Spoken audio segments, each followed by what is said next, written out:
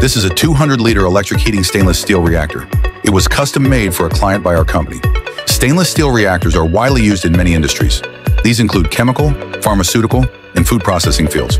They are suitable for various chemical reaction processes. This reactor mainly consists of the following components: a stainless steel vessel and high-power stirring motor, a condenser, constant pressure funnel and pressure gauge, an observation window, solid feeding port, and heating system.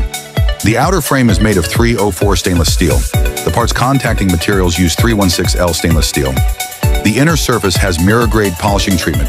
This ensures excellent corrosion resistance and durability. The reactor features a built-in electric heating system.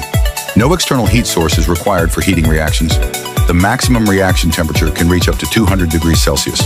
It is suitable for chemical production and material synthesis. Also ideal for traditional Chinese medicine extraction processes.